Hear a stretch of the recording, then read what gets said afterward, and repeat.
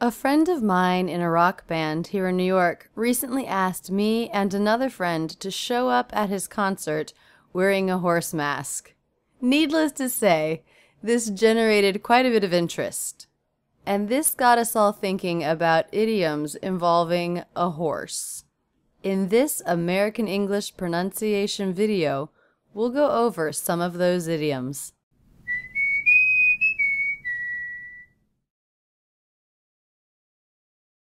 Would you believe we came up with almost 20 phrases and idioms that use the word horse or somehow reference horses?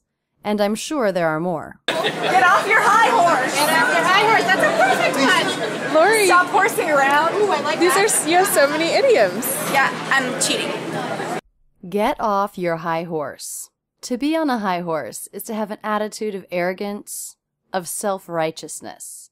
Get off your high horse means stop being so arrogant. You have a couple options with the T in get.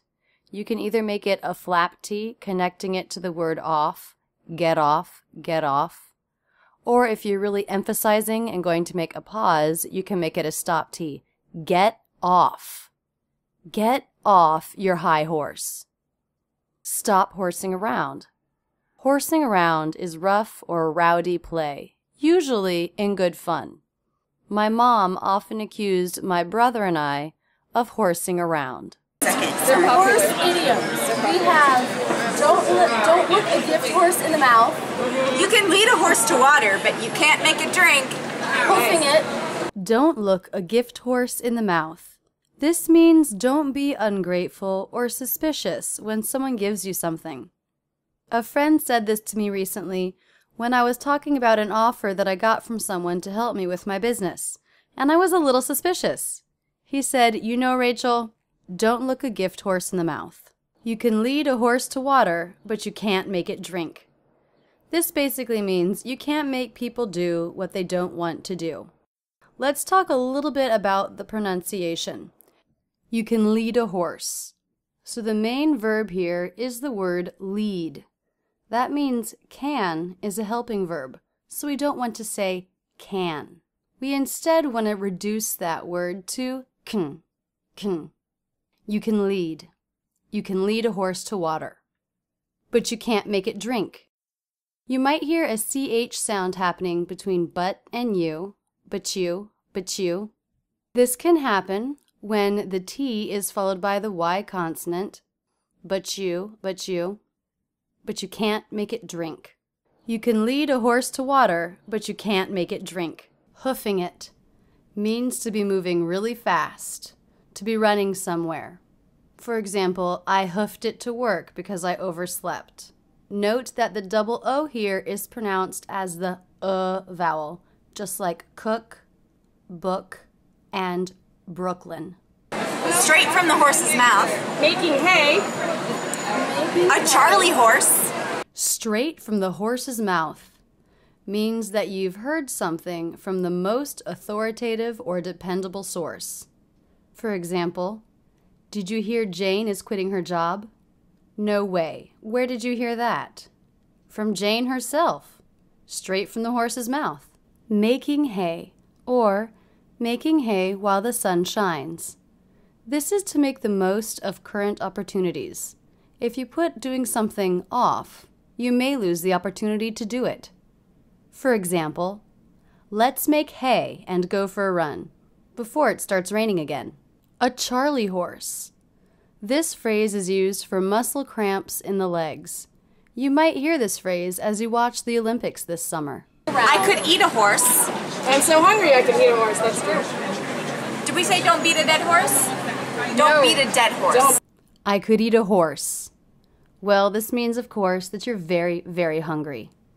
Notice the T at the end of the word eat links to the next word, the schwa sound.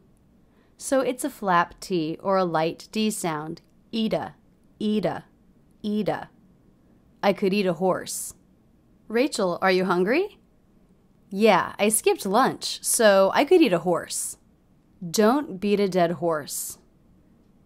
You might say this to someone who can't let a situation go. If you think someone needs to accept things as they are and they just keep talking about what if, then you might say, look, don't beat a dead horse. It's done. Don't put the cart before the horse. That's a horse of a different color. Don't put the cart before the horse. This means be patient and do things the right way, in the right order. Sometimes it's very tempting to do things out of order and skip ahead, but it doesn't always get the best results. Someone might say to you, do it right. Don't put the cart before the horse. A horse of a different color. That is when you bring something up that is unlike that which you are already talking about. For example, to me, writing and spelling are easy, but math, that's a horse of a different color. Meaning, to me, math is very hard. Oh, there's so many idioms with horse. Hold your horses! Hold your horses. That's a great one! Hold your horses.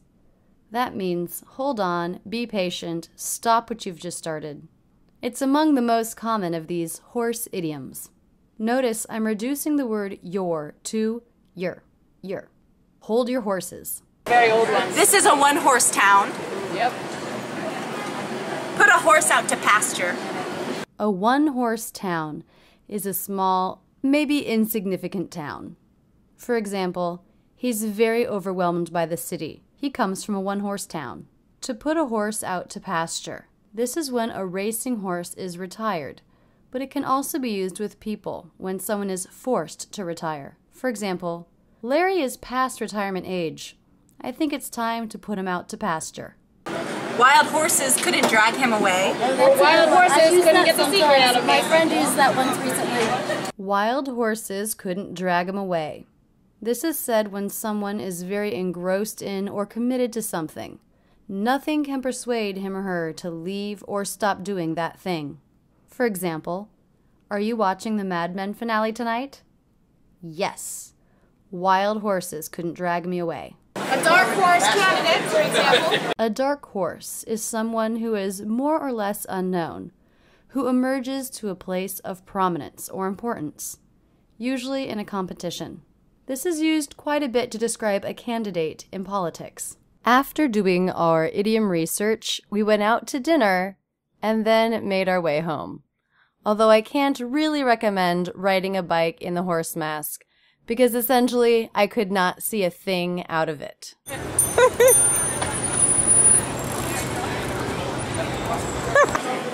it! Thanks so much for using Rachel's English. Yeah. Don't stop there. Have fun with my real-life English videos, or get more comfortable with the IPA in this playlist. Learn about the online courses I offer, or check out my latest video.